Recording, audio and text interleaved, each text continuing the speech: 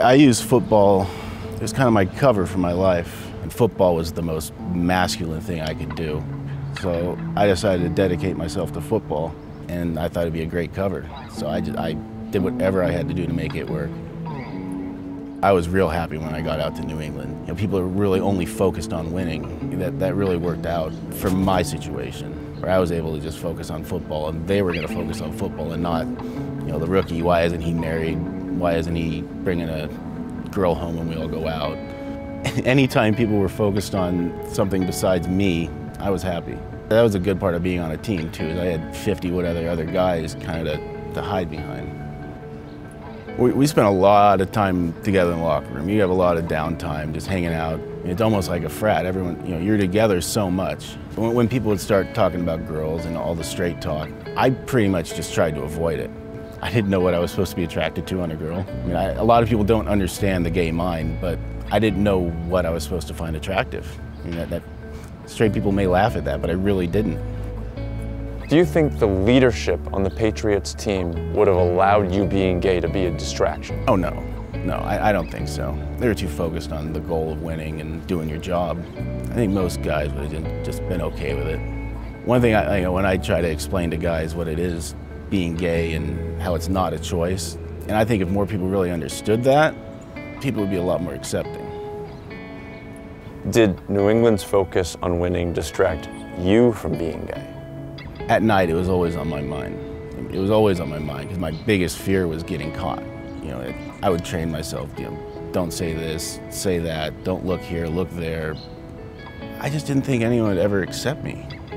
When you're going through it, when you're gay, you're in the closet, and these things are just always on your mind, I had a hard time ever finding positives, and I didn't have anyone to talk to. I mean, I was definitely afraid to talk to. Even if I had someone to talk to, I don't think I would have.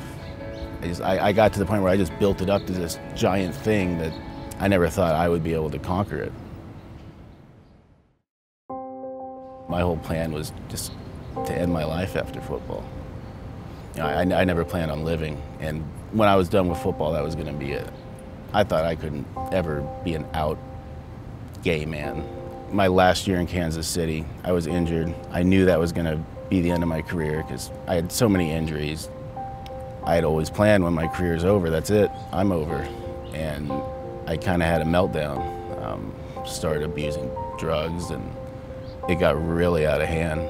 How close did you come to killing yourself? I wrote a letter. I was close. If it wasn't for some good friends, a couple good dogs, I'd be gone. I'm just glad there were people that were looking out for me that pushed me in the right direction to actually get help. Our trainer, Dave Price in Kansas City, without knowing anything, he just said, hey, you know, you need to talk to someone. And I accepted it, and I went and started talking to someone. She basically, in so many words, said, well, why don't you find out if you need to kill yourself? So drove back out to California, told family. All the people I was most concerned about were fine. It was so much easier and better than I ever imagined. Do you think the NFL is ready for an openly gay player today? I think teams are ready.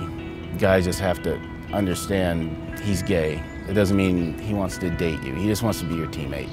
It's not a big deal. It's really not. I hope that me coming out will lead to someone else, much higher profile coming out.